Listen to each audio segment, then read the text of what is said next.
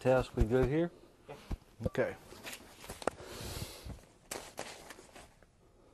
Hello, my name is Jeff Fout. Today's date is November 2nd, 2009.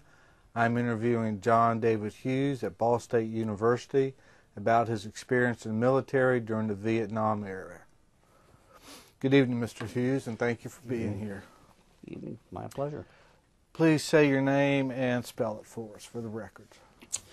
John David Hughes, H-U-G-H-E-S. D is, David. All right. Been that way for a while. Where and what date were you born, sir?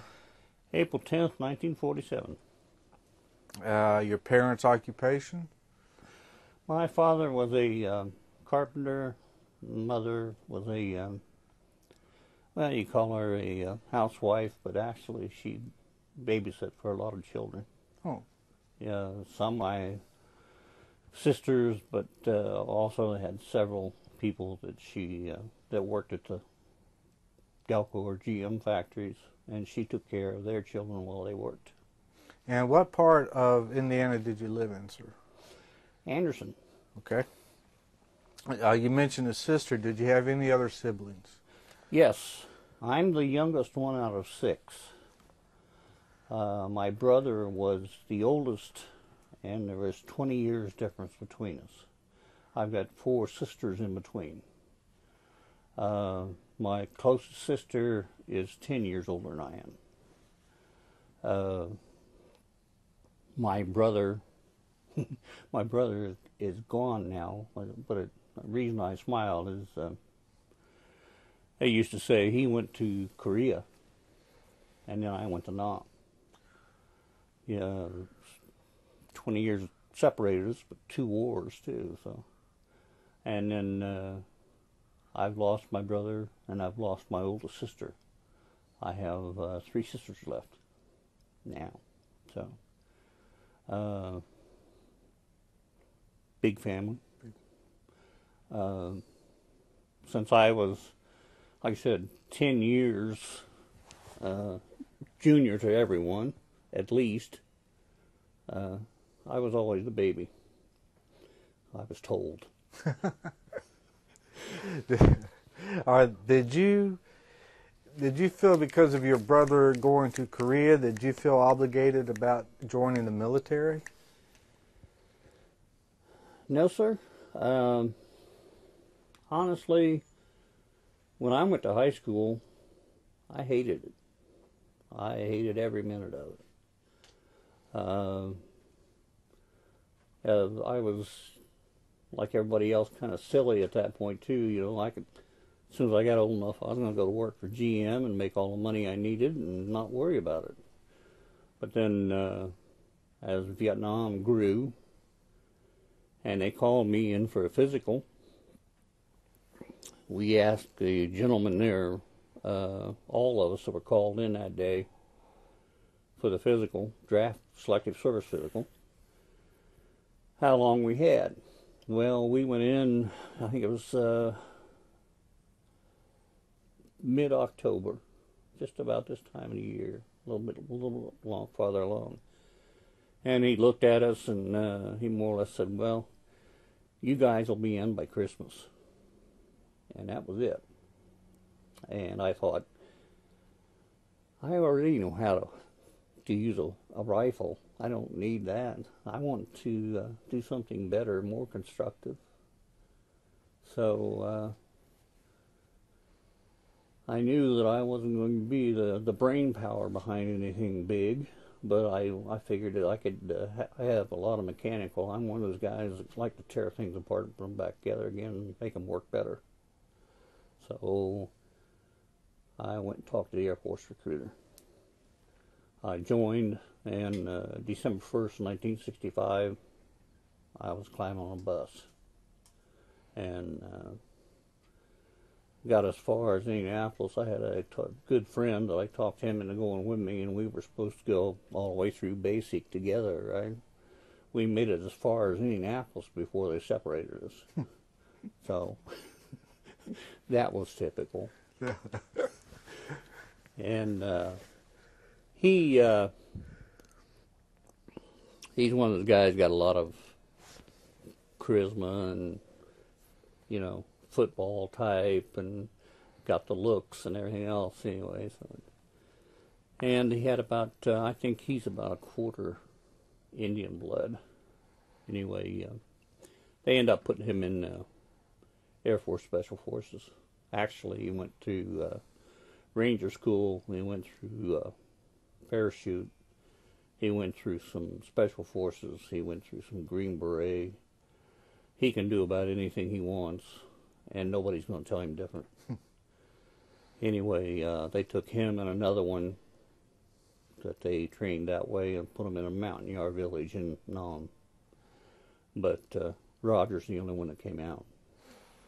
The other guy and the mountain yards that they trained and worked with, most of them never survived. He was a, I don't want to use a bad word, let's just say a ruckus raiser. All the time we were in high school, he was getting in trouble or something, you know, always pushing the envelope. But right now you'd think he was a statue most of the time. He never says a whole lot, never pushes. I've seen a guy bigger than I am go after him, and he raised one hand and the guy's picking himself up off the floor. And after we got out, one time I went by his house, and he had come over here to Muncie somewhere and had got into a ruckus, a fight, and he said they were, guy broke a beer mug across his face. He said he didn't know what happened. He wasn't scarred, he wasn't cut, but he said somebody's going to have to help me get these handcuffs off. He said they tried to handcuff me, and he said I didn't want to. So I guess they didn't. He just got back in his car and drove home. Anyway, they end up taking a file to get the handcuffs off of him. So nobody pushes him. It wouldn't do you any good to try to. Where did you take your basic for the Air Force? Lackland.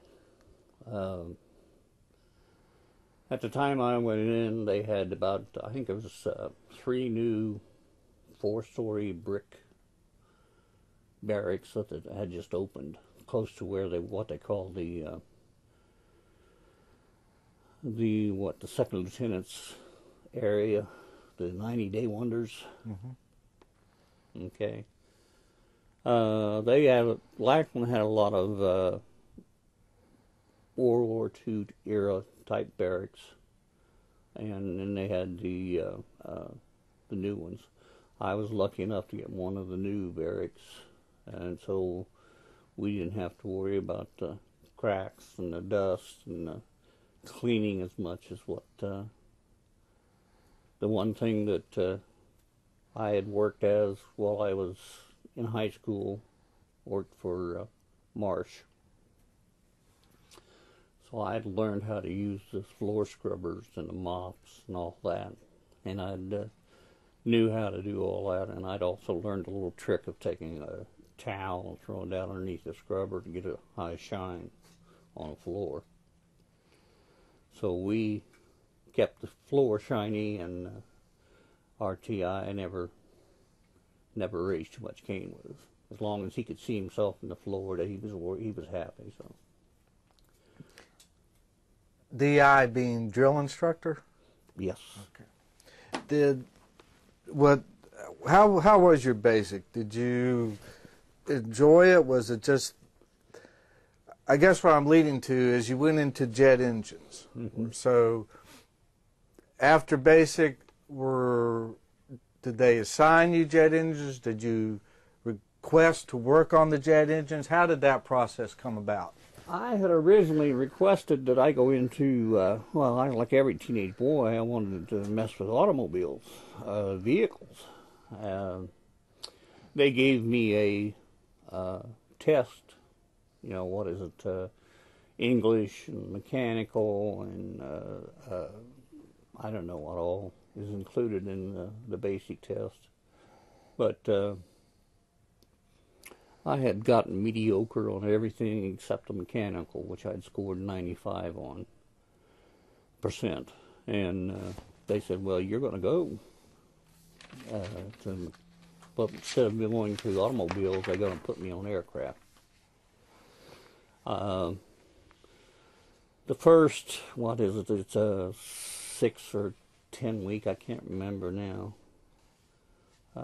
Basic. It's basically they teach you recognizing ranks, normal procedure. They also, you know, break you down supposedly mentally and teach you to what discipline's all about. I don't think any of us had anything but left feet as when it came to marching, so I don't know. We always end up hearing about it. So, but when I finished basic, they sent me to Chanute, Rantoul, and that is the basic aircraft maintenance training school, which is over here, about 25 miles north of Champaign, Illinois. Okay. I could run home on weekends.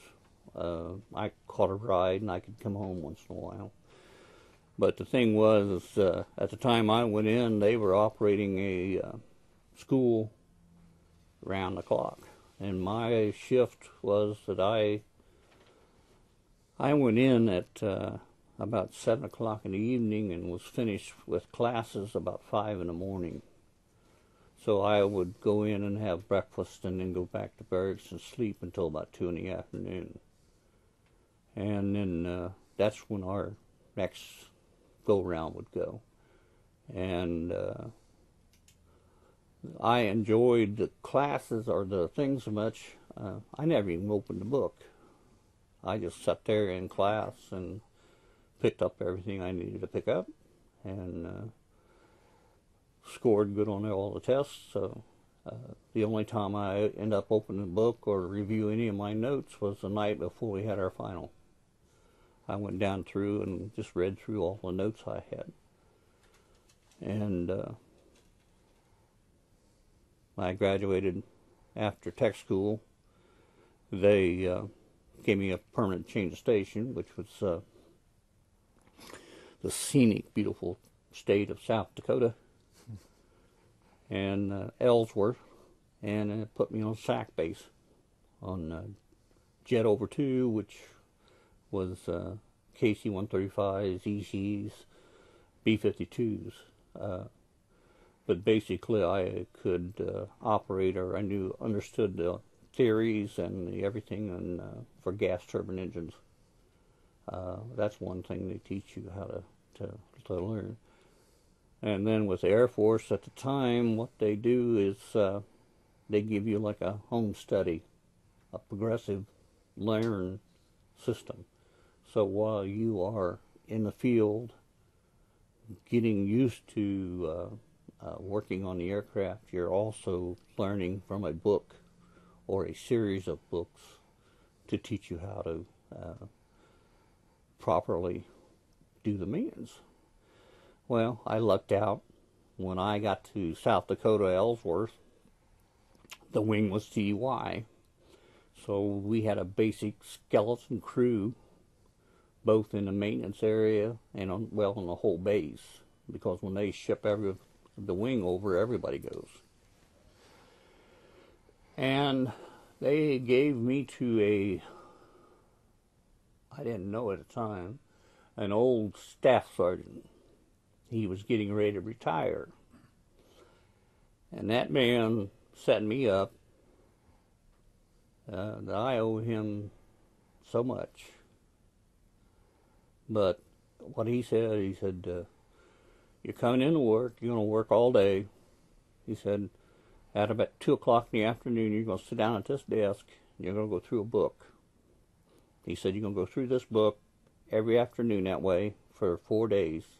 And every Friday, you're going up to headquarters and you're going to take a test on that book or that chapter, that area. So I did.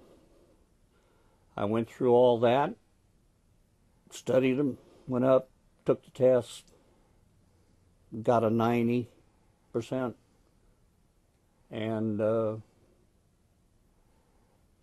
finished all the training. And I was working on regular jet engines. I was working on the wing commander's personal aircraft, which was the old P-80, like Shooting Star. It's a trainer, actually now, or at that time was. But that's what he used to go from South Dakota to Omaha, Nebraska for SAC. That was his personal transport. But when it came time to do work on his aircraft, they had I worked in what they call the accessory shop. In other words, his aircraft, MA-1A air carts that they used to start all the aircraft with, their small gas turbine. APUs that they use on the KC-135s, which is auxiliary power units that provide all the electricity and heat and air conditioning when they first start, or sitting on the ground before the engine starts. We did maintenance on different parts, mostly stuff that we could redo were like fuel manifolds. They could be rebuilt in the field, which was basically an atomizer as a spray jet. You had 6 of them to a cluster and 8 clusters. You had 8 combustion cans and an engine. And each one of those, and you set it on a test facility with a clear Lexan or plastic glass cover, and then you pressurize it with like a cleaning fluid. You let it run for 25 minutes, and then you go back and you check the spray patterns that are coming out of each nozzle. And if there is one that's not spraying evenly and completely, you shut it down, pull that nozzle out, put a new one in, try it again. And then other things that just happened, whatever they wanted cleaned or fixed. Like I said, I worked on the MA-1A air carts, which after about 3 or 4 months, I'd picked up enough that I could tweak them and tune them in so that I could get the max amount of air pressure out of each one. I learned how to get them to run properly. And then it wasn't long after that, then the wing came back, and we started in. But since I had finished the follow-up training with the Air Force Home Study System, CDC, I think they called it, as I got time and grade, I got a promotion. And I found out later that a lot of the guys never even bothered with that home study. They were there to spend their time, and that was it. They were looking for short distance. And when I turned 21 and made staff sergeant and became crew chief, all those guys that hadn't done anything were still airman seconds and airman thirds or buck sergeants. Mm-hmm. They suddenly realized that they should have done something. Of course, nobody cared too much for me about that time either. So, I would like to go back and what does SAC stand for? SAC, Strategic Air Command. Okay. Now, after you had completed your studies, did you know that you were going to be deployed? I was going to be what? Deployed. Deployed?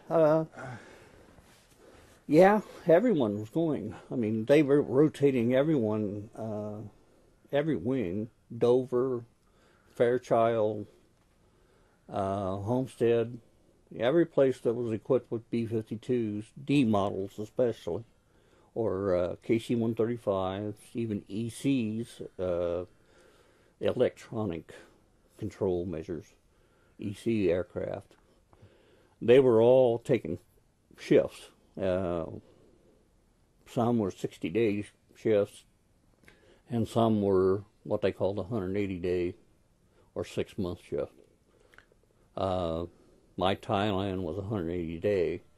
My Guam was a 60-day temporary. They pay you when they send you over there on temporary duty. They pay you travel pay, so many cents a mile, to get you over there. But what they don't tell you is you're in there as a temporary duty. You don't get the hazardous duty pay. You don't get the extra clothing allowance. You don't get the jungle fatigues. You don't get the jungle boots. You don't get the weapons. You don't get the special allowances.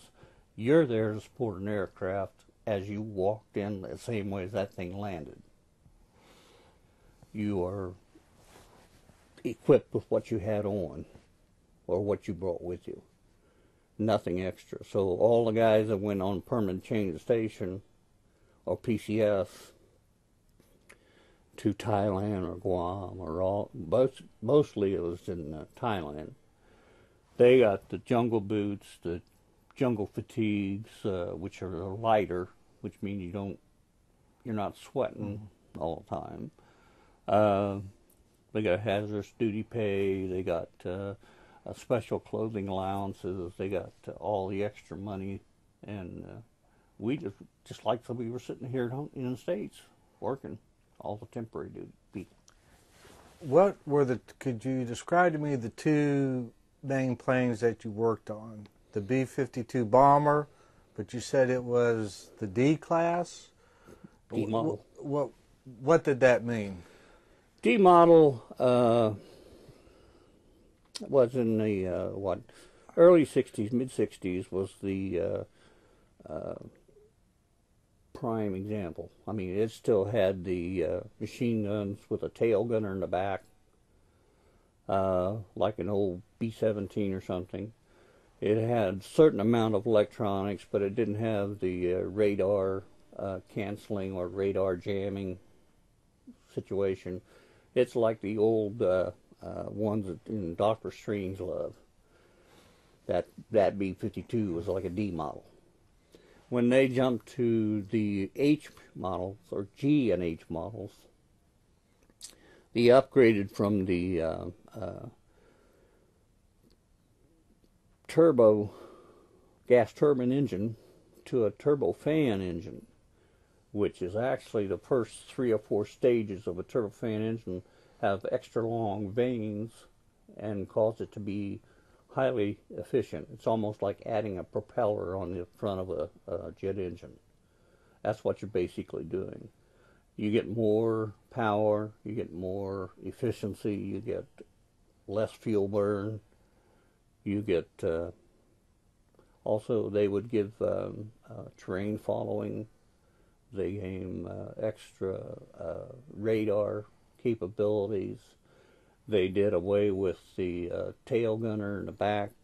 It was all electronically controlled. What they had was still like a minigun, I think, back there then.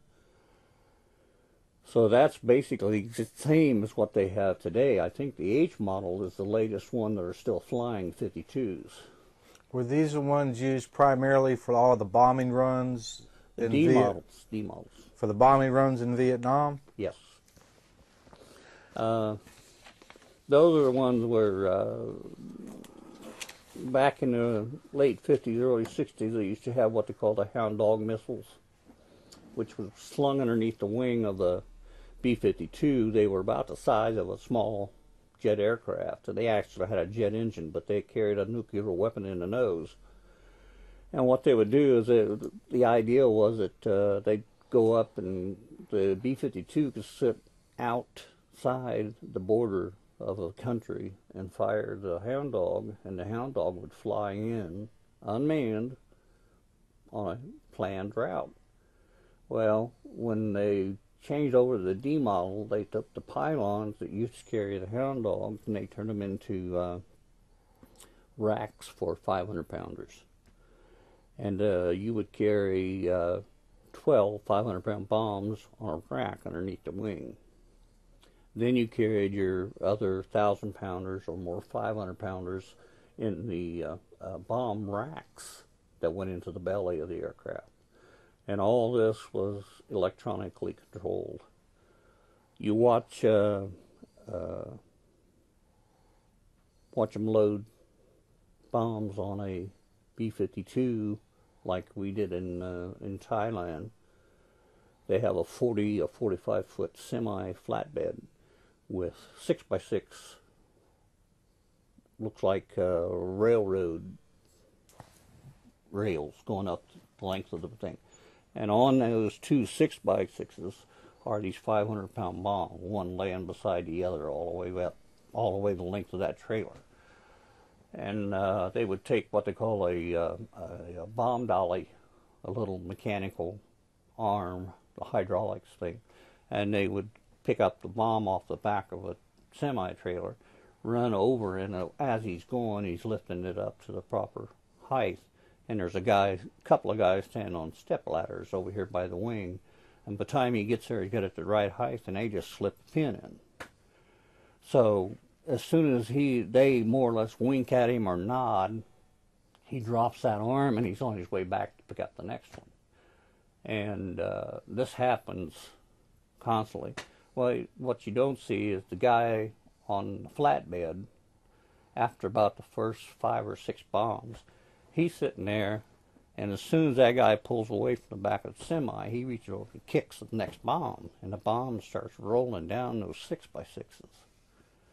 And by the time it gets to the end, ready to drop off, this guy's back over here with the carrier, catches it.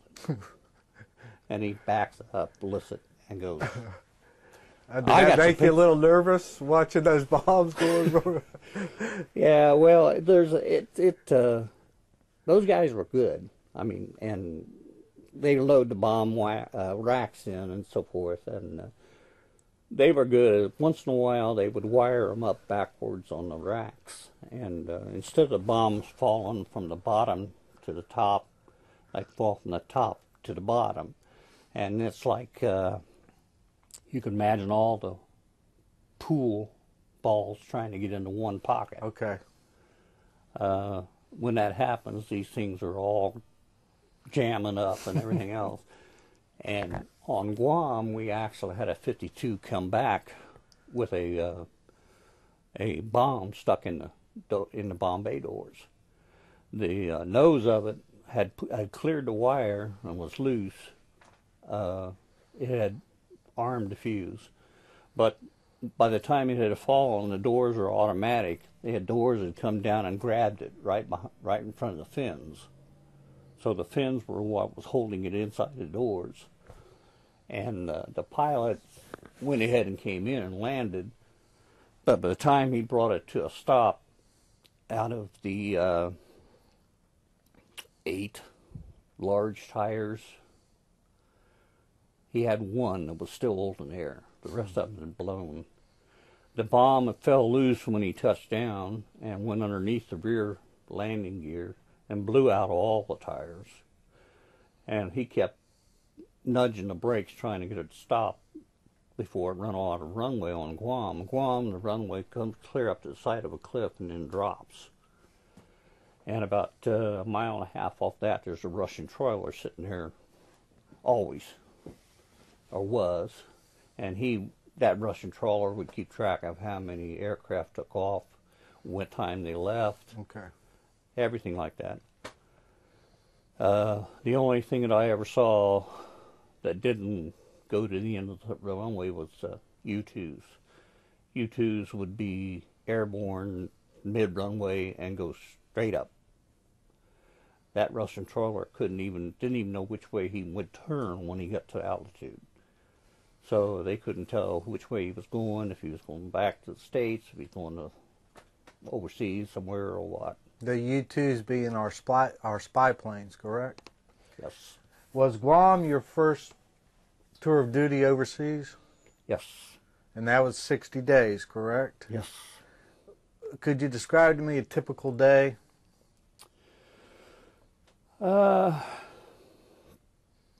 Yeah, basically is everyone wanted to wake up basically about the same time, first thing in the morning. Excuse me. You hit the shower, dress, and depending, after a while you learn, you got to get some breakfast. You couldn't survive until noon without eating something. And you go to chow hall, and then your walk to the hangar, maintenance hangar, where you worked, and then they would call you or ring the alarm so that you could go to lunch at 11 and come back by 11:30 or 12. Work again at 4 o'clock. They would ring again, and you'd trot off to the barracks. And you'd either get supper and go back and read, or swap war stories with a group of guys. Either that, or most of the time you end up going by the NCO club or the Airmen's club and drink a little beer and swap war stories there. Did you, now these you had B-52s you were working on? Did you also have the KC-135 tankers? Yes. Was it almost an 8 to 5 job? 7 to 4, but when we were working in South Dakota, we were working 12 hours a day, 7 days a week. You have to have X number of engines ready, what they call on the ready line. Okay. If you had, 8 engines where you're assigned allotment for tankers, you had eight of those. You had 3 engines that could swap off for a left or a right engine on B-52, but B-52s also had what they call shotgun starters on 2 of the engines, which was if a B-52 lands someplace they don't have an MA-1A air cart, they have something that looks like a 2-pound coffee can full with black powder, and it fits into a breech, and when the pilot hits the switch, it gives it an electrical charge and causes it to go off like a rocket, and it blows against the turbine like a turbocharger and cranks the engine over and gets it going so that you get air flowing and get it started. Once you get one engine going, you can tap onto it, pull the air off of it, and fire up the next one. Pull the air off of those 2 and fire up the 3rd one. Pull the air off of 3 and fire up the 4th one on that wing. Then you did the opposite on the next wing. The right wing would be the same way. You had a shotgun starter, or there was a way that you could dump air across from the other ones. But the pilot, if he's going to burn one powder charge, you might as well hit the other one too. So if you had an allotment of engines that were to be worked on, and to get them back up and running, and if you had those done, then you hit downtime? Supposedly, yeah, you got downtime. What you got to remember too is that here in the States we had what they call a priority 5 for parts. You need I've seen sit and wait for 2 weeks for a little rubber O-ring for an oil seal for a bearing on the inside of a jet engine. And the engine would sit there for 2 weeks waiting. And everything in Southeast Asia, everything over there had priority 1. Government, I would assume, like the president's plane and so forth, were all priority 2s or 3s. And normal priority for any stateside base was 5. So you're 5th on the list automatically for parts. If they have 10 parts and 9 of them go overseas, every base in the United States is waiting their turn for that number 5 or 10th part to be divvied up to whoever gets it. Okay. So the priority was to keep these bombers in the air and have a X number of engines sitting in a ready line in case one of the engines blows or sucks in a bird or picks up a rock. A good trick was a penny. I've seen a vane, jet engine vane, that had the impression of Lincoln's head off a penny imprinted into the metal because the vane was traveling so fast, and it sucked that penny up and hit that blade enough. But the trouble is, when it does that, that blade also breaks, and the one next to it breaks, and that one takes 2, and those 2 take 4, and the next 4 take 8, and the next 8 takes 16, and it just cleans out the inside of an engine. Well, the first thing the engine condition guys are going to do, they're going to drop the engine, come in there, grab one of our ready engines, run out there, throw it on the aircraft, and say, tell the pilot, you're good to go. We're stuck with chasing down parts, pulling parts. I have seen a complete engine disappear because people would cannibalize parts off of it and put them on other engines to get it to go. And by the time they shipped off the damaged parts to have them repaired, there was nothing else to go back to the old cannibalized engine. And what you have is you have what they call an engine can, which is about 6 foot in diameter and about 12 or 14 foot long, that splits lengthwise. And they put a jet engine down inside that can. It's got a rubber seal around it. You bolt the top down on it, the other half of the can, pressurize it 3 pounds of air pressure or 5 pounds of air pressure, and you take the records, slide it in a tube and on the end of the can and ship it off via truck to Tinker Air Force Base in Oklahoma City, where those guys will take and rebuild the engine completely. From one end to the other, new bolts, nuts, you name it, they'll do it. But those, I'd say 65-75% of them were civilians. Those were not military.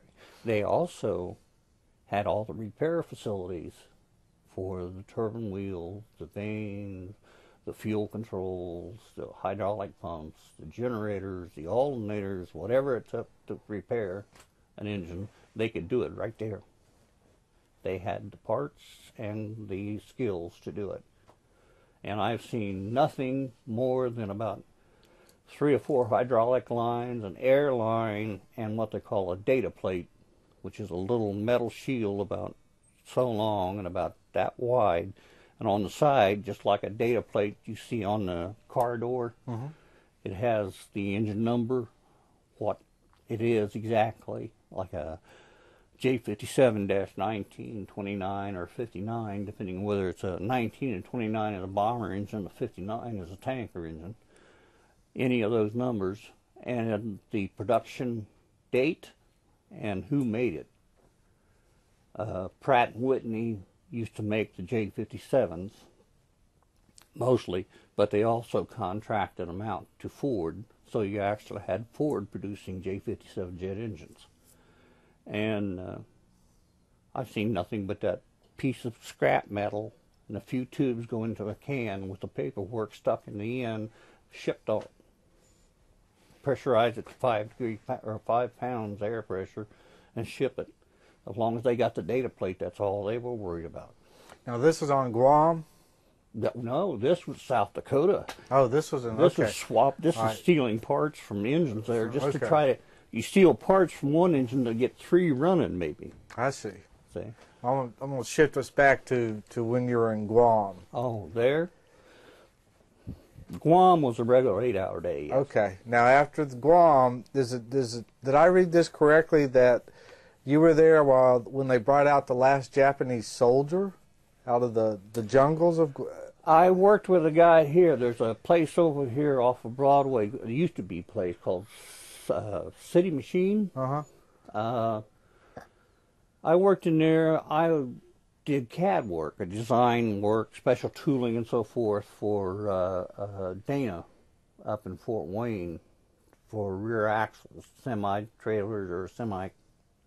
Anyway, there was a guy that worked there. He came out of Columbus, Indiana. He came on contract, worked up here.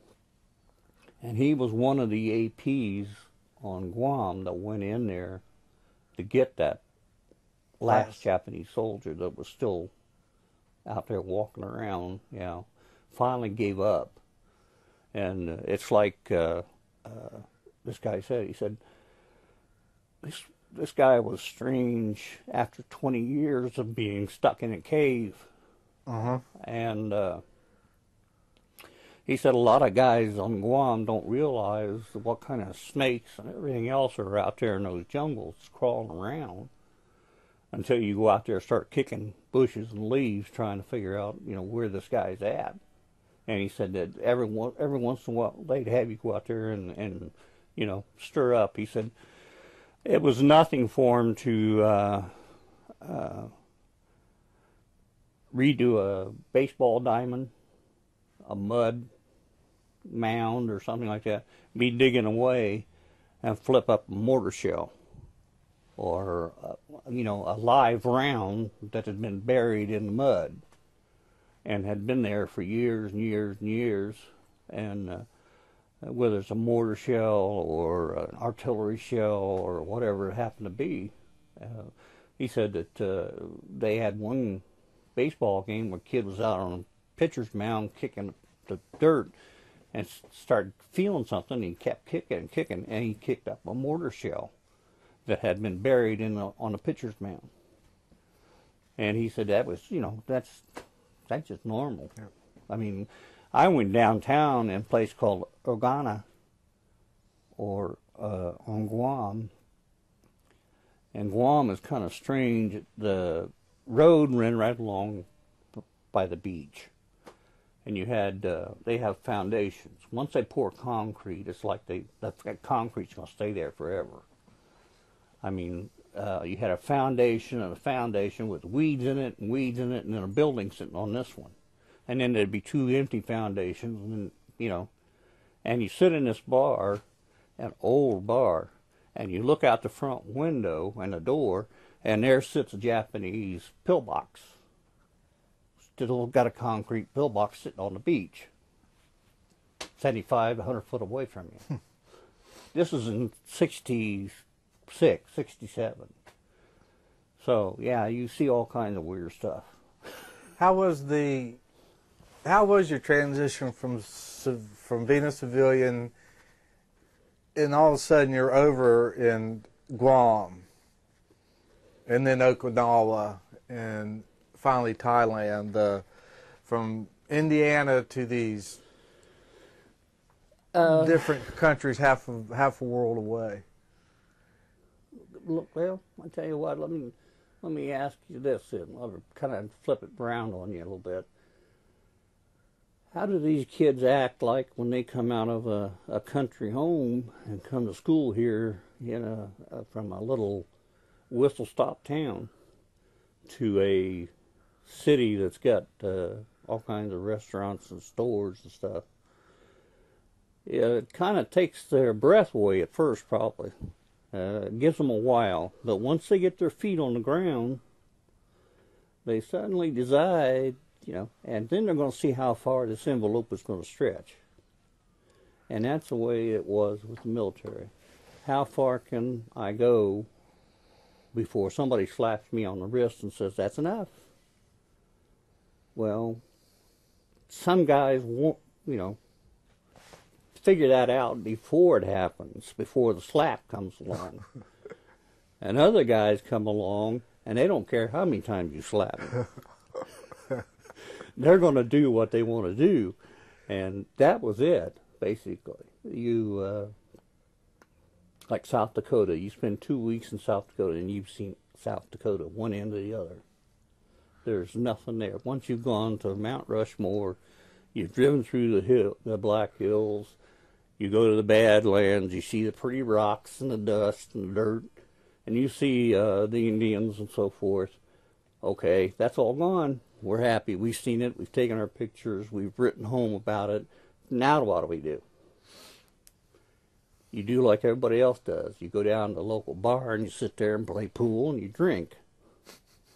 And you hope that somebody will either cart you home or drive you home and you'll survive. That was part of why we were working 12-hour days, 7 days a week.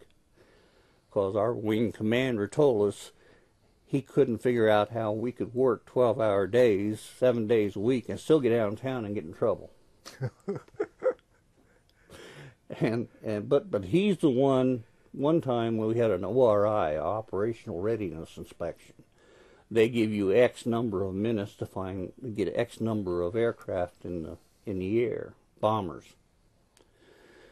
And they got down to the last aircraft, and they had an engine that wouldn't fire or wouldn't start.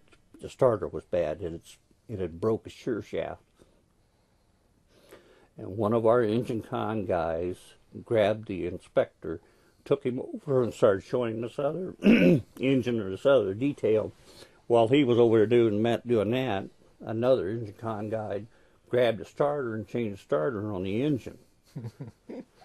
All quickie, quiet like, And they got the engine started and they got the aircraft in the air. Well, that makes all the officers happy. Anyway, they come down to our squadron commander, the maintenance squadron commander, was Major. And he came in one day and he was telling us, he was very proud of us for passing the ORI and helping the bomb wing get the right number of aircraft in the air, and had made everybody happy. And you knew somebody was going to get a nice pat on the back and an extra star or something. But he said, I've got a problem though. And the doors slid open on the end of the hangar, and this step van, which is what they use for maintenance, was backing in. We figured, well, there comes an engine con truck. They're going to be bringing in another engine before long.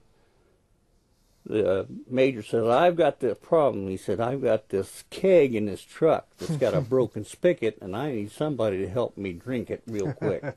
And he threw the doors open, and there was 2 kegs sitting in a wash tub with ice down, ready to go.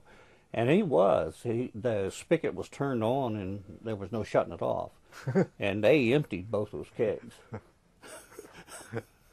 Anyway, the Major was a happy guy. He didn't care. He was a Korea veteran who had been coming up through the ranks, and he had been passed over 3 times. He was getting ready to retire. He didn't care. So he was, hey, let's do it. And everybody sat there, and then that was the way it was. We had what they call, I don't know how they did it, but on special holidays in the summer and so forth, there's a place up there called Lake Sheridan, which is a mountain lake fed with mountain water. Temperature of about, I'd say 52 degrees, something like that. It's constant. And what they would do is they take off and they go up there and they have sleeping bags and trash cans full of beer, iced down. And everybody in the shop would jump in cars and go up there. And they'd sit there all night with fire and hot dogs and whatever, and drink beer and tell war stories and so forth. And somebody would get plastered. They had this little guy from Milwaukee, had a little MGB. And they would take the guy and they put him on the hood of this MG midget, B or whatever. One guy was in the passenger side holding his right hand. The guy in the driver's side was holding his left hand, and they'd spring this guy over the hood of the car. And they'd drive like this down around, heading right straight for the lake. And they'd get to going about 40 mile an hour or so, and they'd get to the edge of the lake, and everybody'd let loose this guy, and they'd slam on the brakes. 52 degrees, he would sober up in nothing flat. Anyway, that's how you spent a holiday weekend. Holiday. Drinking beer, partying, campfires, war stories, you name it. We've got to change the tape, if you give me just a second, and then I want to come back and talk about... Okay. Okay. Well, let's go back and discuss that some more. You said you had a Civil War. If you could tell me more about that. You had an ancestor that was in the Civil War? Yes, my great-grandfather was James C. York. He was one of the guys that took the place of another man, a gentleman named Hammond. He went, Hammond had joined the service and then backed out, chickened out, said he couldn't do it.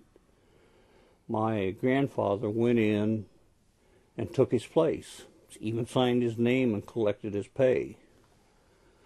And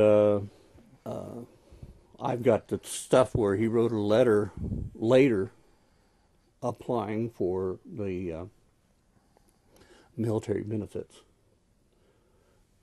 My grandfather, James C. York, owned a lot of land in Kentucky, Albany, Kentucky. As a matter of fact, Lake Cumberland is over the top of some of our land, or his land. And the York Creek, and my mother was born and raised on a place called Malone Ridge in Kentucky. And about, I think it's 7 or 10 miles south of there is where Alvin York lived, which was my great-grandfather's nephew. His brother, Thomas York, I believe it was Alvin's father. Anyway, I've got pictures. My sister is getting into genealogy pretty heavy and covering a lot of this, and she's found most of this and got the census records and so forth and printed records. I've got a copy of the Kentucky marriage contract for my grandparents. My grandmother, my mother's mother, my mother was only like 7 or 8 years old when she passed, and she said she thought that she had diabetes or something because she kept getting weaker and weaker and weaker. And then my grandfather remarried, and wasn't long after that they moved up here to Newcastle. And my parents, my mother had married a gentleman named Dickon, and she was only 16, and that's my brother was born, and he was killed. He was in like a horse trainer, and he had stamped by a horse and killed. My father and mother knew each other, and then he married her. This is back in the 20s, and they started a family, and my dad took my brother as his, and then they started their own family. And my father was a carpenter, and when he came to Anderson, and my grandfather, my mother's father, worked at GM in Anderson. He also had worked at Ingersoll Rand in Newcastle. He had worked at the old Maxwell Automobile Company in Newcastle. My father had worked there driving kingpins with a sledgehammer for front axles on the Maxwell. I got pictures of him. I know that the house that he lived in is still standing in Newcastle. I've been there. My mother's father, my grandfather, was one of three brothers. One brother stayed in Kentucky, one came here, and the oldest one went west. A couple years back, we found my cousins in Dallas, Texas, and I've met him, and he's been to a reunion and everything else. He was in the Air Force and flew as a radar operator. He worked for Hughes aircraft in Dallas, Fort Worth area. His father, which was the brother, lived in north of Dallas up toward Oklahoma, in Oklahoma City. And that whole bunch is kind of way. You start talking about down south and you're talking about big family all over the place. I've got relatives down there that I have no idea what their names are or anything else, but I know the Elmore name down there is in that particular town. Everybody knows them. I got cousins down there. While I was working here after I got out of service for Marsh, I got talking to a truck driver one day. Come to find out, he's a cousin. His name was Elmore. I said, I got a grandfather's name was Elmore. He said, really? I said, yeah. Well, turns out that his father and my mother are direct cousins. Wow. So he's retired now. He's back down in Kentucky. So Kentucky is home to a lot of people around this area. I taken classes about 3 or 4 years back, talking out here at Ivy Tech and talking to a gentleman that was taking a writing class. And I told him, I said, I'm the first generation out of the hills, so take it easy on me. And he wanted to know where I was from. And I said, Albany, Kentucky. And he said, you ever hear of a little town called Bardstown? I said, yeah, it's about 4 or 5 miles away from Albany. He said, yeah, he said, that's where I'm from. So he's a principal of the grade school in Newcastle. Well, let's go to Okinawa. Yes. You gone from Guam? Was your next station of duty Okinawa? Yeah, I was sent there originally. I was there for only about 3 or 4 days. Since I wasn't put to work, I went downtown to see what was going on. I mean, Okinawa is another Oriental type society.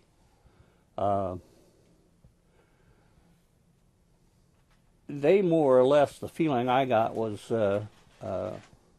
as long as you had cash, you could talk to them and you could do whatever you wanted, more or less. But you go to a bar and it's like all the Orientals that were over there, they had their rock bands and they could sing and they duplicated the pop songs of the time and could copy them almost exactly.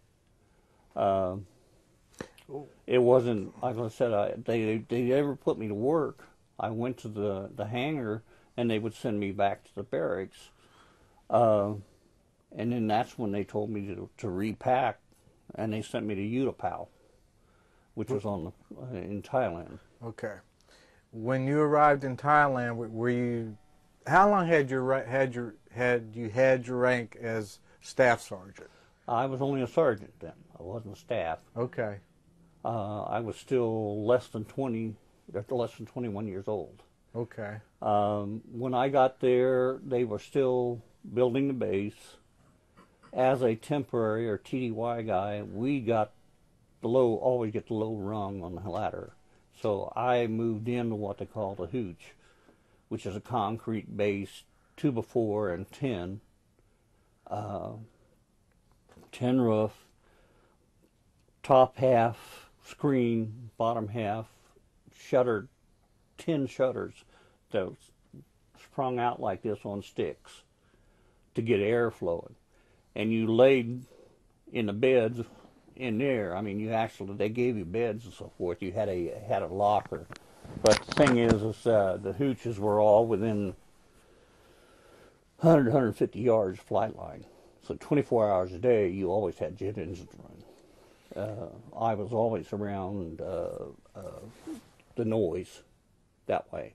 And not until I had been there for about 4 months did we actually get to move to one of the new barracks, like I showed you the picture of here, which was a multi-story, 3-story concrete with screens and lures. And basically what they had done is they'd used lockers to divide them off into sections, and you had about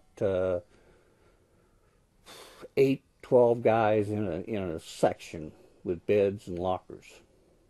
And that's basically how life was. You'd get up and go down to the base or to the shop and work. That was unusual because Thailand, you work 6-hour days, 4 days a week. And the other 3 days you spent doing whatever you could find to do, including going downtown and drinking. Given the location of Thailand to Vietnam and the heavy bombing that the United States was involved in, I would think, was not that base busy all of the time? Yes. If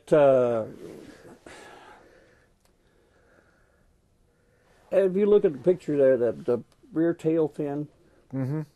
when you look on Guam or on Thailand, either one, you look out, they're all sitting in strafe shelters, walls about, 18, 20 foot high. And you can't see that much of the wing and the aircraft, but you can see those tails. And it would look like a humongous school of sharks when you look out across the jungle. That rear tail fin sticking up. There was all kinds. I mean, when I was on Guam, I sat there one evening after work, and they take off 3 aircraft, 3 minutes, 3 more aircraft, 3 minutes, 3 more. I sat there for 45 minutes while they did that. 3 aircraft take off, 3 minutes later, 3 more take off. 3 minutes later, 3 more take off. And that's, I don't know what offensive or what area they were bombing, but it was constant. But when did you become a staff sergeant? When did you? Became a staff sergeant about 6 months before I got out. Okay. I guess my question is, even though we were involved in this heavy bombing of Vietnam, you guys still worked those hours. So they had 12-hour days. 12-hour days. Okay. So Yeah. this is when you were really Yeah, constantly. If there was nothing for us to do, I mean, very rarely, you always had some kind of engine work had to be done. You would pick 6 or 7 guys, and they would go around what they call for foreign object damage. They would pick up nuts and bolts and rocks and pieces of wire, anything on the floor, so that it wouldn't be kicked up or picked up or accidentally get inside an engine. They would walk from these about an 8-foot long by a 3-foot wide, 3-tiered little cart on rollers. And that's where you would put all the parts that you removed off an engine on these container or on these carts. Every opening had to be taped shut with either something like duct tape or masking tape. Nothing was left open to allow anything to be hidden, crawled into it, or whatever. Nothing that would end up causing damage. You spent days walking around, picking the floor, picking the lines and hydraulic lines and so forth, and sealing them up.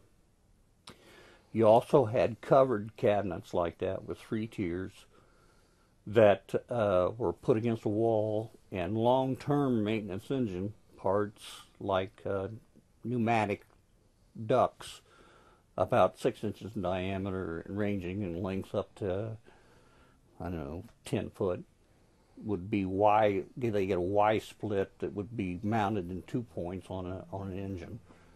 Those go into the containers, and on the outside, those would be marked as for such and such an engine, such and such a crew chief.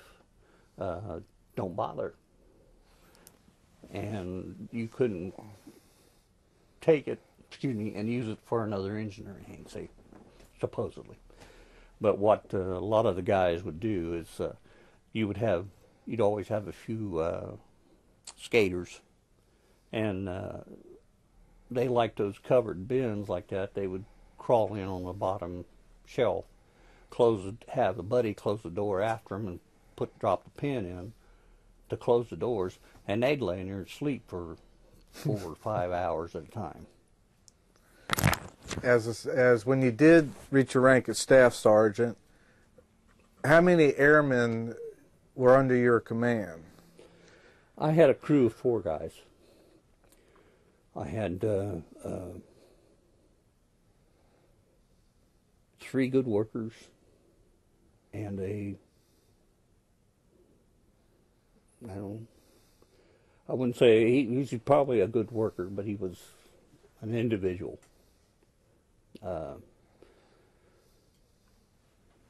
He had a lot of feminine qualities. He liked paperwork. He liked to be left alone. So a lot of guys would just do that, and that was Bonzi. He was a good guy, no problem. I mean, nobody cared. They gave him a hard time. They put him on a test cell when he first got there after about the first couple of days of dealing with him. What is test cell? Where you take an engine after being overhauled, or they put it on a test cell, and they pipe fuel to it and they fire it up. Okay. And it's clamped down on a rail system, and it won't let the engine move. But it's got a funnel-shaped directional vent that slides up on the back of the engine. The engine runs, and they can take it all the way up to max power and back down again. Anyway, they put him on a test cell out there and told him to stand ground, which means while the engine's running, he's out there walking around the engine looking for oil leaks or whatever. Anyway, a jet engine will never reach 100%. They don't run by RPM. They don't run by that way. They run by an engine pressure ratio, which is no engine will ever reach 100%. If it ever reached 100%, there's nothing to keep it from going to 110, 120, 130. It would 98 or 99% is the best you could ever get out of an engine. They idle at around 60 to 65% of their total power. So when you're in an aircraft, and a jet aircraft, and you feel the pilot shut the throttles forward and it throws you back, he's only using 30% of that power that engine has. You don't get all of it. Anyway, the fuel control on a jet engine is slow. It constantly takes physical pressure from air coming in, and exhaust temperature, and air pressure going out, and air temperature, everything controls. So the fuel control moves slow. Well, they had Bonzi standing there, and he says, step back a little bit, Bonzi. He said, I'm going to seal the oil rings, oil seals, which are pressed carbon. And once you soak them with oil, supposedly, you keep the engine from breathing or getting a positive airflow in a pressurized system. You don't want an airflow, you want it to be liquid pressure. So they would take the throttle and you go wham, wham, wham, wham, wham, wham, wham, like that. back and forth, full open, close, full open, close, full open, close, back and forth. Well, when it does that, the engine's always a couple steps behind you. And it expands and it contracts and it expands and it contracts. It would actually separate seams on the cases. You can actually have fire shoot out of the seams. And the engine will flex against the flex plates that are bolted down to hold the engine to keep it from flying out the end. Well, when they did that, Bonzi was on the ground set, wired to the cell house. Anyway, they said they looked out the window and all they could see was that wire stretched out here like a clothesline out in front of that engine. Anyway, they moved him from the test cell back inside. Like I said, he was a good guy. He could fill out paperwork and orders and so forth. He enjoyed that. He liked it. So everybody, the whole thing was you just yell Bonzi, and somebody would tell you where he was at, you know. But then I had a guy from Chicago, I had a guy from Alabama, and I had another guy from Wisconsin. The guy who's from Alabama was good at putting intakes on an engine, small little 7 or 3/8 inch nuts hold the intake on a B-52, a bunch of them all in a row like this. And once you put them on there and you torque them down, you've got to safety wire each one a certain way. And he could get his hands in there and do it perfectly. The guy from Chicago, his last name was Hughes, like mine. So, and he was a good guy. I mean, you know, good worker. He could go underneath the engine. He'd change fuel controls, hydraulic pumps, alternators. He could do all that and knew how to get them all plumbed and wired and clamps on them to keep them from chafing.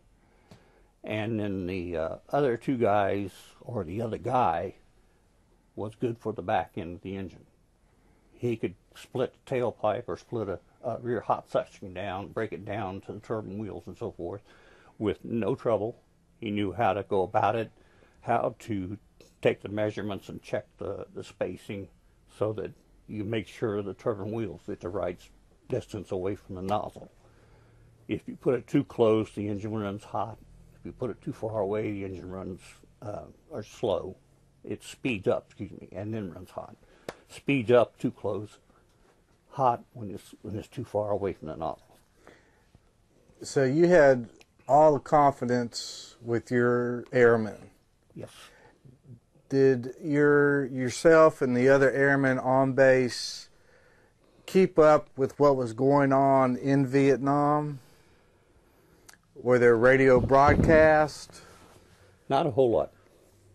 Not a whole lot while we were here in the States. Overseas, like on... That's what I meant, in Thailand, when you were in Thailand. Yeah, in Thailand, you could run to one of the movie theaters at certain times of the day, and you could actually see bombing run tapes of where they dropped bombs on jungle or whatever. They would run the actual tapes for you for 45 minutes at a time. And then you could get up and you go on. On Guam, they,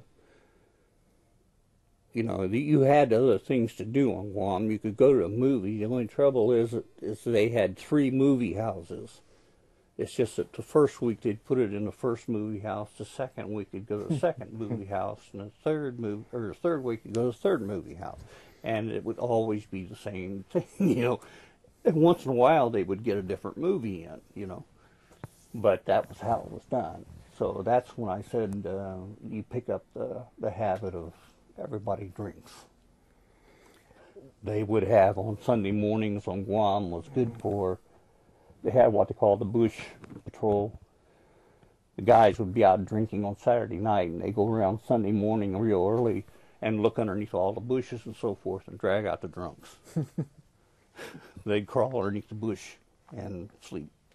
Did you form a tight companionship, camaraderie with your 4 airmen? Yes, they my people.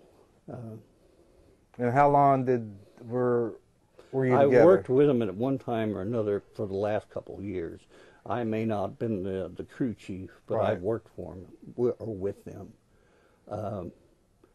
Air Force has a bad habit of once in a while, if they overpay you for going like overseas, travel pay or something, they'll take it back. And they'll give you every payday, they'll give you a check for $5. They figure that's enough to survive on. I had one guy, the guy from Georgia, and quite frankly, they did that to him. They did it to me. And he got to the point where he didn't want to do anything. He would crawl on the bottom shelf and sleep. And I couldn't find him one day. I looked the whole building, the hangar over, trying to find him. I couldn't find him. And one of the guys says, "Don't bother him, he's over there sleeping." And I don't know whether maybe he got a second or a part-time job or something, working nights or something, I don't know. I figured it had to be something like that. Anyway, I went to the container, rolled him out, grabbed him, and we had a old tech sergeant that was hell on wheels for everybody, giving everybody a hard time, always. And that was Sadoff. He's always raising Cain. We were nothing but, people, and that type of stuff. Anyway, they put Sadoff in charge of the floor, the chief NCO for people on engine maintenance, or engine shop. So I rolled him out. I went in there, and he didn't like this young man very well anyway. But I told him, I said, I found him in a container sleeping. And you could tell he just went, torqued over. And his face turned red, and I said, and I don't blame him, 1%, or 1 iota. I said, I would do the same thing he did. I said, they are paying him $5, and they've been doing that for the past 3 months. You need to get some help. He just looked at me funny, and he got on the phone, and he called the first sergeant for the squadron and told him what was going on. They sent him up there. They cut him a check for some cash so he could cover his needs for his wife and everything, and sent the paperwork through to get everything straightened out. That was the only time that I ever had to go to a superior for one of my guys. And they more than earned whatever they got. They got everything they wanted, everything they needed. They deserved the best. They worked. They presented themselves. They did their jobs correctly. They did everything they had to do. So yes, it was important to me that I did something that at that point it just clicked inside of me, and something snapped, and I thought I had to do something. So I went and raised Cain. Protecting your men. Yep. When your crew would complete working on the engines, and you saw those B-52s taking off, could you describe to me the pride that you felt and the job that you have done in the contributions to the war effort? Yes. There's a being in the Air Force is an old glitch. We didn't see combat. Right, we didn't see combat. We saw results of combat. We saw the tools used in combat. You ever see a B-52 that's fully loaded, the tires flattened down on the concrete or on pavement, and the next morning you see the same tail number sitting in the same spot and all these arming wires hanging down empty. You know those bombs went someplace, and someone paid a price for it. Hopefully it wasn't some wild monkeys in a tree somewhere. It was actually people that were doing it. And when they did a bombing run, did a rolling thunder, that's what it was. Yeah, that makes you stop and think. It also, the VFW over in Anderson where I go, there's a prisoner of war guy over there. And he didn't care too much for Air Force people. He spent time in a camp. Anyway, all I could tell him was that I agreed with him. I didn't go to combat, but I could fire a rifle at 16. Matter of fact, I got a expert citation for firing an M16. They had a ground controller, a guy that they would fly in clean sheets for and food in front of all these Army guys, and he didn't like that Air Force guy at all. I just figured, you know, I can see his point. The guy got special privileges, and he was out doing the fighting. But at the same token, my aircraft is the one he yells for when he wanted the bombs dropped to clean out a mess. My aircraft are the ones that fueled the fighters up and sent them in and gave him the strafing runs he needed, or the napalm. So, yeah, I felt pride. I still feel pride. It's like anything else. I went to the Air Force instead of coming to Ball State. Do you think I would today be happy if I had graduated from Ball State? Do you think I'd have special feelings toward Ball State if I had graduated from here? I have special feelings for the Air Force and the people I was with. I talked to some of those people on the telephone. I still call a couple of guys.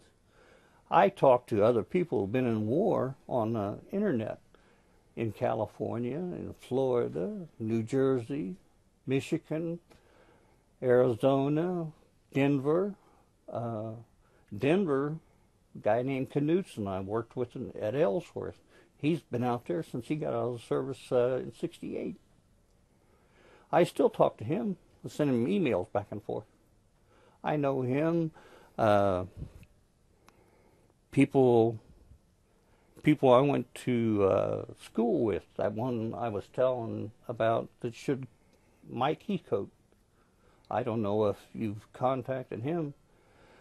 He's an anthropologist. He's a professor at the University of Guam for the last 20 years. He taught there.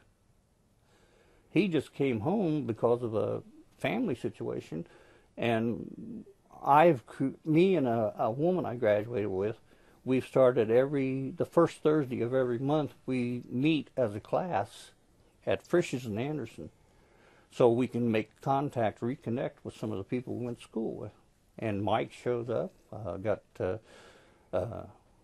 police detectives that's shown up. I've got a guy that used to be a raised Cain all the time. He's now a preacher. I even met a guy that graduated a year before us and graduated from here and became a teacher, and he taught at the Air Force in Colorado, the Air Force School Academy, right? He also taught school in Florida. His name is Ron McGregor. He and his wife now own a bed and breakfast in Maine. I talk to him all the time. What about your 4 airmen? My 4 airmen? I wish I could find them. I've tried.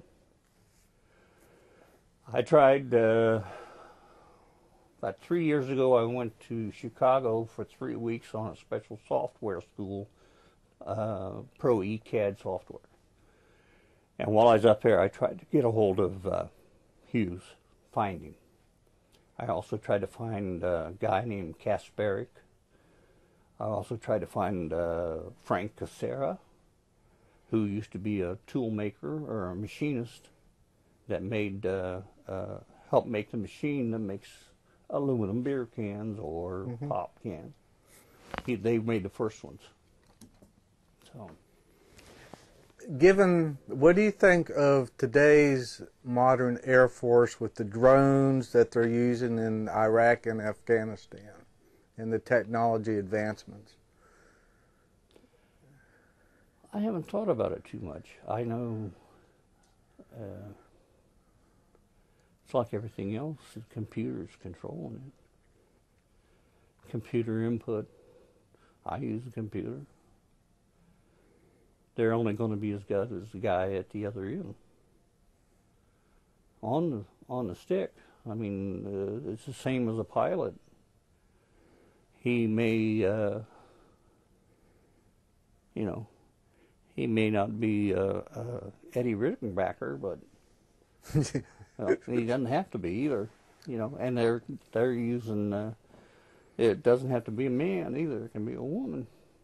It can be running the or flying it.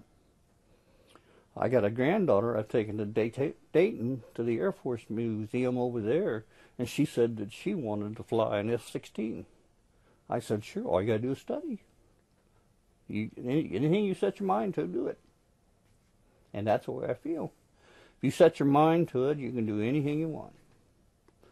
The only limitations are the ones that you set on yourself.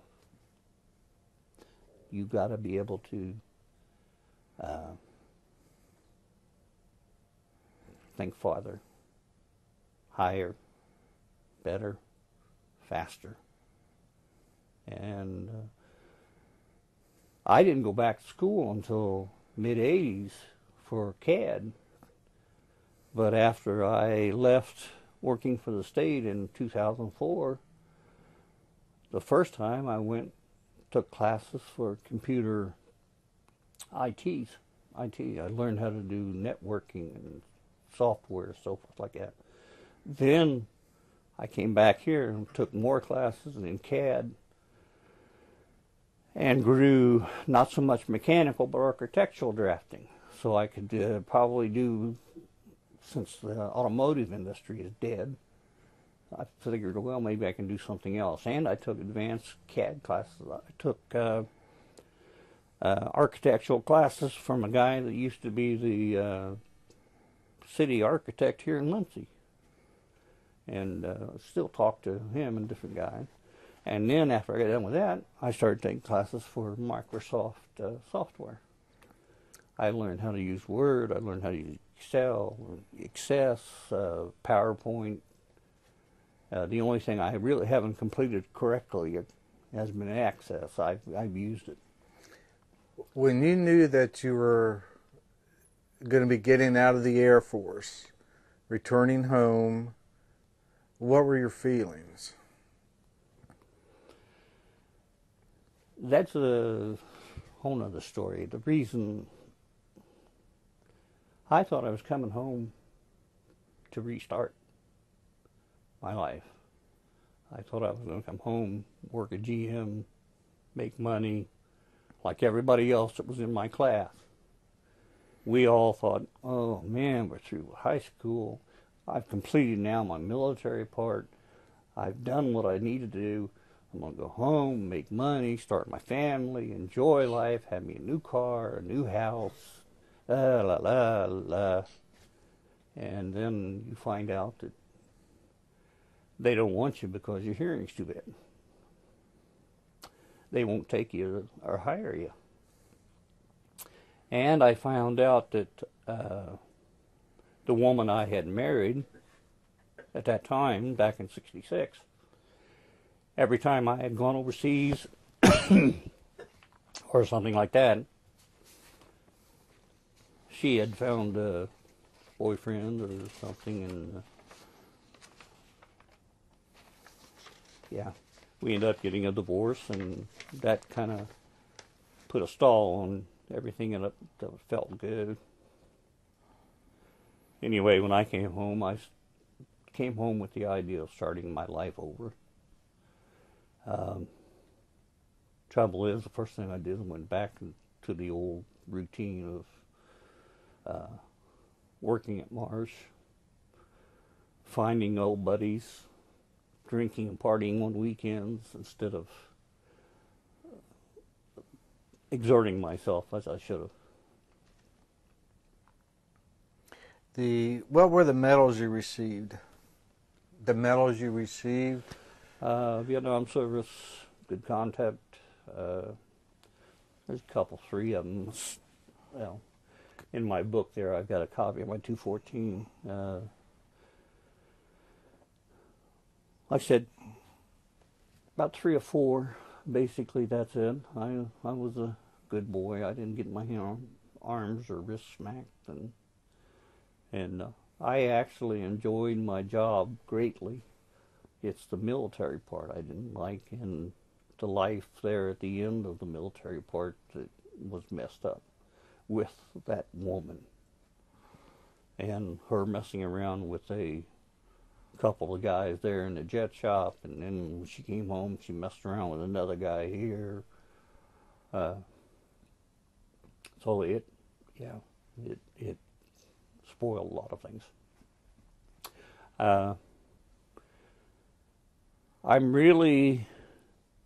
I'm currently reading a book by Russell, I believe it's Kennard, Secret Service of the President. Anyway, he's talked with the Secret Service agents that's been protecting the various presidents, and in the one where they described Johnson, which was the one in charge of most of the time, you find out that he was plastered most of the time he was president. There's a lot of good people that paid the ultimate price so he could get drunk. That's not right. And the fact like that he was no different than Kennedy. He chased women as much as Kennedy did. As a matter of fact, they had to wire a bell up between the personal quarters and the business quarters of the White House so that if his wife left the personal part, the Secret Service had to ring a bell and warn him down in the business part in case he had a woman in his office messing around. That's not right. Of course, you had Nixon, who was out in left field or out in Never Never Land somewhere, and you had Gerald Ford there, who's a Michigan athlete.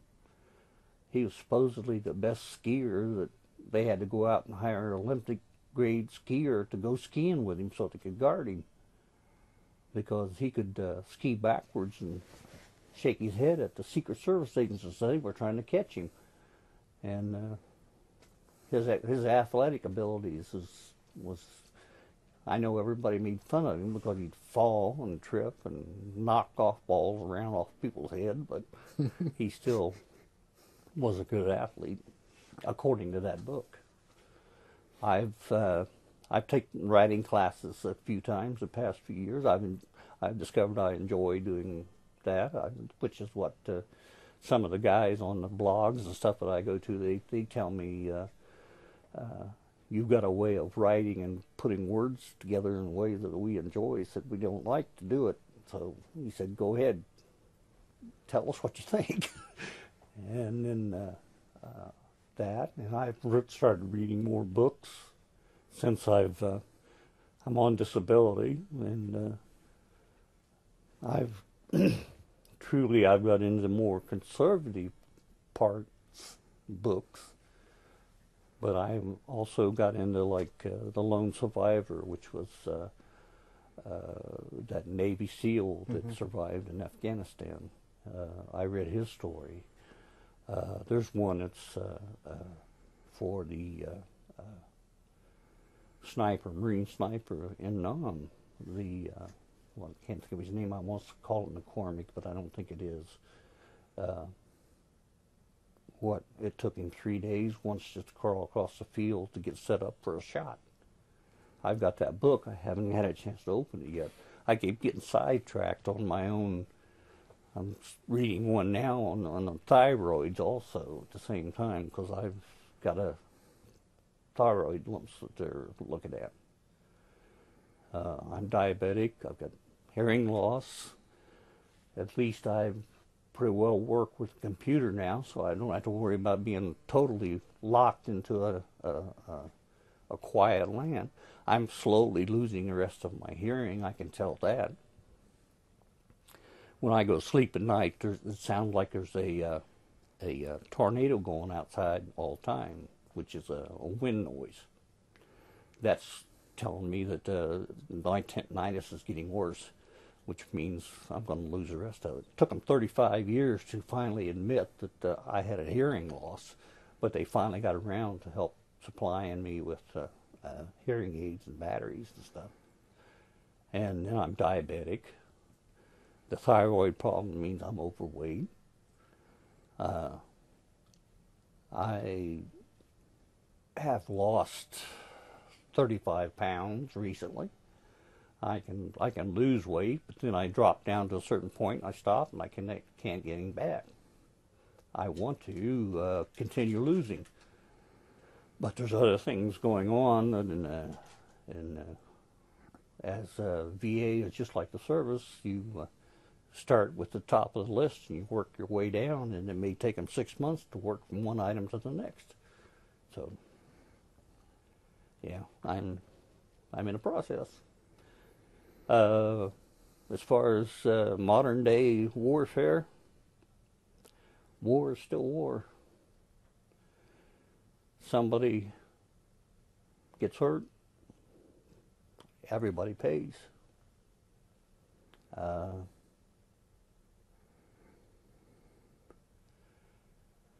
Money or blood, there's really not that much difference.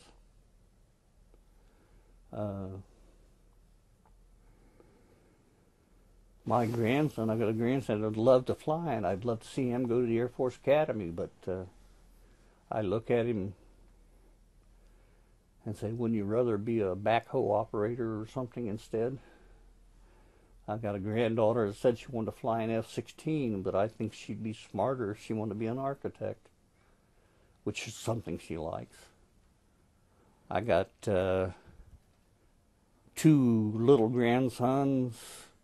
They're both like smart as whips, and their other grandfather's a doctor. I'd like to see them follow his footsteps, but at the same time, I'm going to teach them everything I can about whatever they want to know. I lost my firstborn when she was 2.5. I think because of some of the engines I worked on were contaminated with something. I don't know for sure. I can't prove it.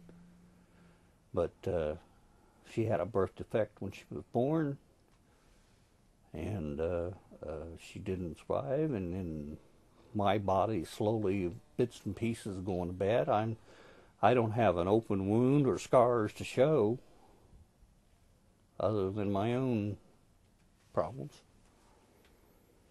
My grandkids are all I got, and I want them to be as smart and as sharp as I can get them. And if that means teach them how to watch birds and see how they fly, or watch a grasshopper jump, I've done that. I've taught them what a wind chime is for, and how to look at a windmill, and how to read a windmill, and stuff like that. And like I said, my grandkids are it. Is there anything I haven't asked concerning your military service you'd like to discuss or address? No, I think you've got me going, and I've filled up a couple of tapes apparently. So yeah, only thing is I said I'm disappointed in some of the bits and pieces of information that I've discovered, the way public officials used us and abused us, knowingly and unknowingly, some of them. I wish there was something I could do to help a lot of my brothers who need help. There's a lot that got... About a year ago, I lost a good friend that had post-traumatic. He'd went through about 7 wives and about a case of beer every 2 or 3 days, and quarts of vodka over a case of them over a couple of weeks of GM vacation. And he worked 2 full-time jobs. And he finally ended up drinking enough to where his immune system didn't exist. And he got strep B. It killed him in 3 days. And I knew him for 40 years. He'd give the shirt off his back or his last cold beer if he had it. But that didn't add 1 minute to his life. And there's a lot more like him. And there's going to be a lot more coming out of Afghanistan. There are even more coming now. They're filling up the VA and Marion parking lots every morning. You can't find a place to park up there after 8 o'clock. You have to ride around for half an hour till somebody gets done and leaves to park. And the people they have working psychologists up there, they say I'm depressed. They haven't seen me depressed yet. But these people are coming back and their wives have actually selling themselves for money and everything. And these guys are coming back with a lot deeper scars and hurt and pain than what I think my Air Force people had ever seen. I've seen a lot of combat people that have a lot deeper scars. But I've seen a lot of combat people too who still kept it together, whatever the reason. And I wish I had the insight to be able to help them. And trouble is, I'm not a big shrink or a big physician or anything else. I can drink a cold beer with them and share the stories. And there's a lot of them out there. As many people as there are, there's a lot of stories. Thank you. Thank you for what you did for our country.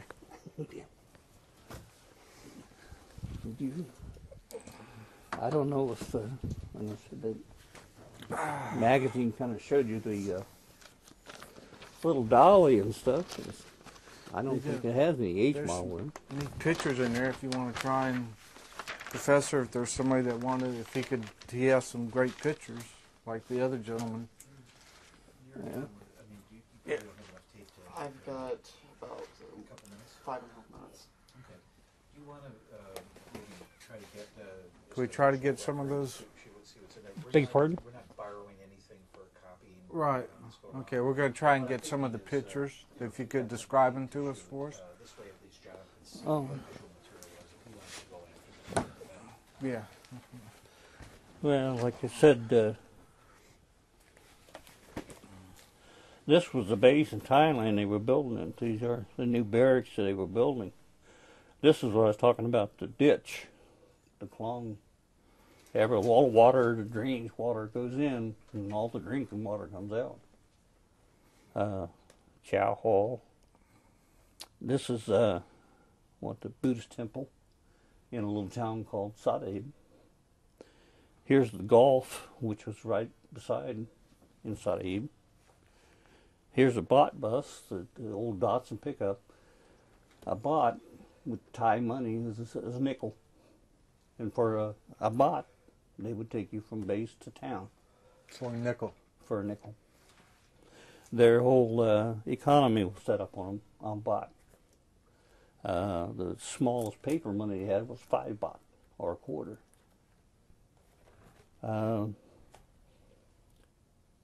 These, like I said, are the women that worked in the barracks and the hooches and so forth. They would polish the shoes and do the laundry and make the beds. This was a young lady who had a hard time with a lot of GIs. She never crossed the line, but it wasn't because the guys weren't trying. And then I guess you could say this is the Thai version of Sam's Club. And this guy, that's another guy from Alabama. He had a weakness for drinking and women downtown. As a matter of fact, he used to have this great big ring that was given to him by his family. Very decorative and had a ruby in the ring. Anyway, the first week after payday, he'd be wearing it. The weekend after payday, it'd be gone. The next payday, he'd suddenly be wearing it again. He used it as collateral. Here's the KC-135 engines as lined up as in Thailand. Here is Smitty, Jim Smith, a young guy. He was a staff sergeant. He worked in the same area I did. And he caught me one day. I was losing it. And he told me, I said, was telling the guy, I said, I don't have rank. I don't know what this is. I'm not a staff sergeant. He was. Anyway, I didn't know it, but he was writing my evaluation. I soon made staff sergeant. Here's this gentleman, name was Parks. He's from Ohio. Last I heard, he was working in Atlanta, down where Pratt & Whitney have their main manufacturing facility. I can say, yeah, as far as that's the kid here when I was in there. And this is guy here that I run with some in tech school. Is Peter A. DeTore out of Cleveland, Ohio. My family and me, this was in about 49 or 50. My mother, my aunt, an uncle, my mother, my dad in Newcastle. My dad's family, my aunt, and my Uncle Robert was in World War II, South Pacific. He's in the Army. Grandfather again. My grandmother I was telling you about was York. You can tell Yorks because we all have big ears. And that's how it was a trait that Alvin York had lots of. My grandfather and his father, and let's see, that's my grandfather and I think some of the others. Here's Thailand. This is a 52. Like I said, you can see some of the tail fins. They tend to look like sharks. Yeah. Smitty here, that's staff sergeant. Sandy was from Greenville, Ohio. Back when I was a kid, I don't know, used to go to Greenville all the time and drink a little 3-2 beer and enjoy the party over there. He's still, I don't know, I'm going to chase him down one of these days. Another shot of the shop. I said, that's it on this. The other pictures and stuff I have. Yeah, there's that one picture of your crew that got about a minute. Yeah. This is my, in Albany, this is my grandfather, great-grandfather. These are Civil War veterans. Wow. I don't think he fought for the South either, for Kentucky. I think actually he was a Union guy. There were a lot of Unionists in Kentucky. Mm-hmm. There were a lot of Yeah. Unionists. That picture of your crew you showed me, Oh, yeah. For right? no, this is a tech school grad picture over Chanute. We had an instructor, and we had a guy from Minnesota, farm boy.